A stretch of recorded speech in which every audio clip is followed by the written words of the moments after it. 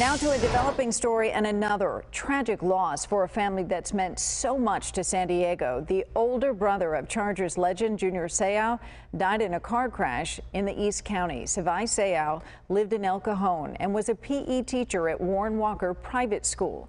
Fox 5's Jamie Chambers has more on his impact on the community.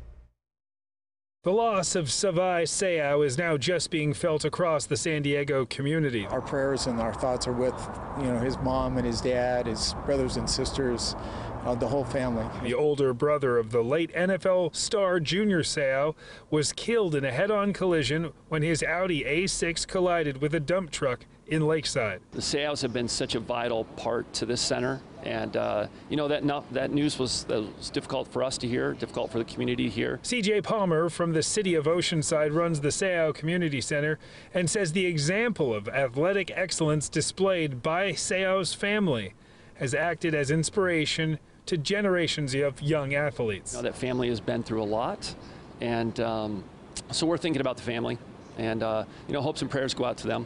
56-year-old Savaii Seau was a tremendous athlete in his own right and taught PE at the Warren Walker School, a private institution, with his students calling him Coachy.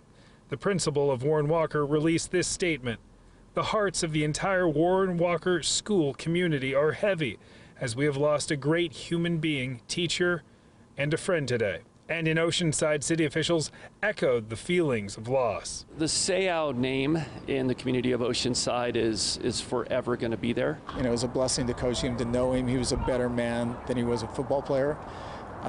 Tremendously talented artist. He had just so many facets to his character. Coach Barrett said it was a personal honor that Savaii went into coaching himself, being able to teach all those young athletes the lessons for generations to come.